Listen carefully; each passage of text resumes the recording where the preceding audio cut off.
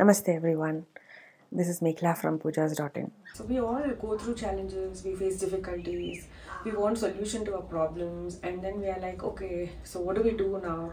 You reach out to me, I do see your chart, then I recommend remedies, and then what happens is most of the times clients say, I have a set budget, I've gone to many astrologers, and a lot of them say many things that I need to do, but I have a limitation in budget. So can you just tell me a few things that I can do, maybe within this budget?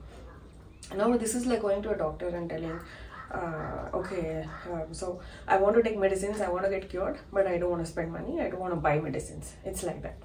And another thing that happens is, once assuming that they are all with an open mind and they do all the remedies that I suggest, not just partially but fully, then what happens is they say that okay, now when do I see the results? So they want everything to happen the next day. Very often people ask me, how soon can I get results if we do the puja today or if we complete the puja now? So I always say that it's one mandal or 48 days or 3 moon cycles like 3 amavasyas or 3 purnimas. But then I also want to add one more point for the benefit of all, that just doing pujas and getting the prasad may not be enough.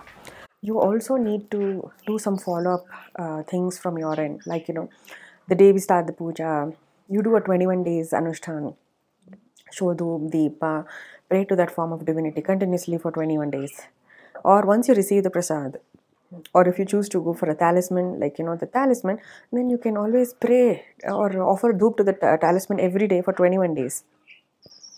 That has phenomenal results and outcome, because that is when you will see a good changes happening, and it lasts for long. Not every time it's possible that you pay and do a puja, right? I have seen this happen to many people who are willing to do the sadhana. Most of them don't want to do, that's why they reach out to me.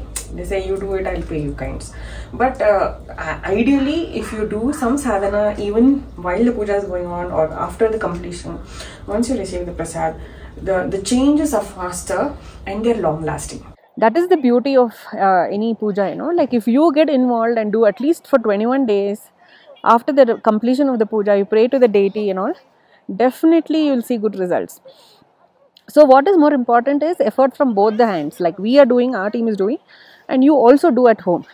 So that can be personally guided depending on your problem and depending on what puja we are doing for you. We can always guide you as to what exactly you need to do to get that good result. But definitely I feel minimum 3 moon cycles, 3 amavasyas or 3 purnimas, and along with that praying at home, especially the day we are doing we're starting the remedy for you, the jap or talisman or any other remedy.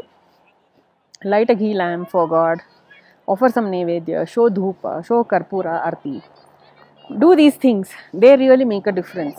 And once you do that, it's like we do the puja here, we complete the whole process, and we send you the prasadam also, right? So once we send you the prasadam, you start doing, you do a 21 days puja, like unless you're traveling on work and all, I understand, but doing puja every day at home, praying every day at home really makes a difference. Trust me, your life will change, and the effect of these pujas will last for longer time, a very long time. This is like saying, I want to buy a mobile phone, I'll never charge it. Just buying the phone once, is that enough? It's definitely not enough, because you need to buy the phone, you need to use it, you need to charge it. So there's always constant replenishing that's happening. So that is how you have to look at most of the things in life. So everything is not instant coffee. Okay, so you do the remedies and then you constantly replenish it with your sadhana, make it long lasting, see those changes, and then your life is completely transformed.